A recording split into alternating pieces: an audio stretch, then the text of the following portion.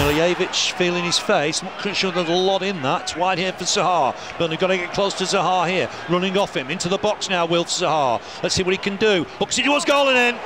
Beats Pope at the near post. Wilf ZAHA's got it. Burnley will be disappointed with that.